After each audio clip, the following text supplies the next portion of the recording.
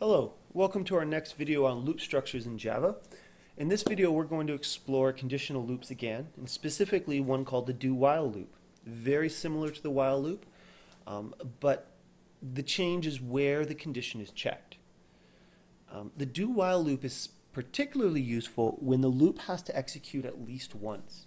So I really like using this loop structure if I'm doing something such as asking the user to input, say, an age, but I want to check to make sure they're entering something greater than 0. They have to enter an age at least once before it goes on.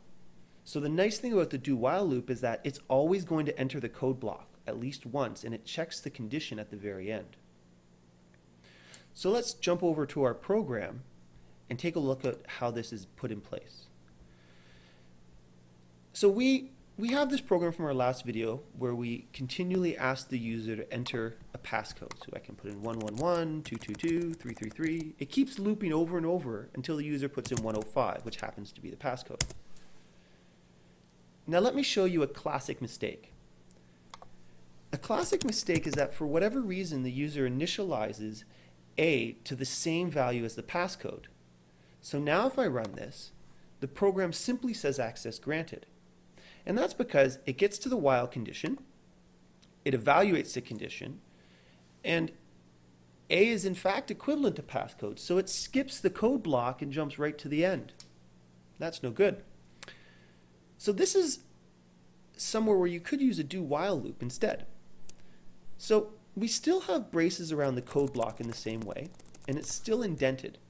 But instead of putting while, we put the word do here. And again, the wonderful thing about a do-while loop is it will always execute that loop at least once.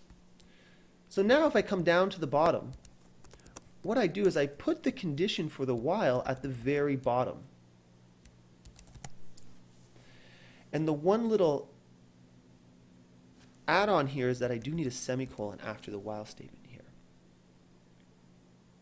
So now what happens is you'll notice now if I run this program, it actually goes and asks me the passcode, even though A is already equivalent to the passcode.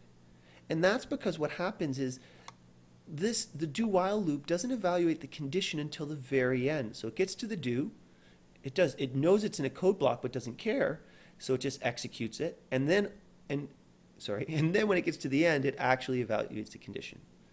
And it's going to do this as long as A is not equivalent to the passcode. So again, I can put in 111, 222, 333, and it will keep looping until I put in 105.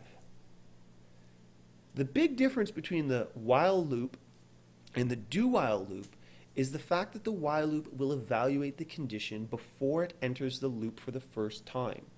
It's a really important point to kind of focus in on. And again, you can do any task with any type of loop, but one of the things you develop the more you play around with this stuff is which loops best suit certain situations.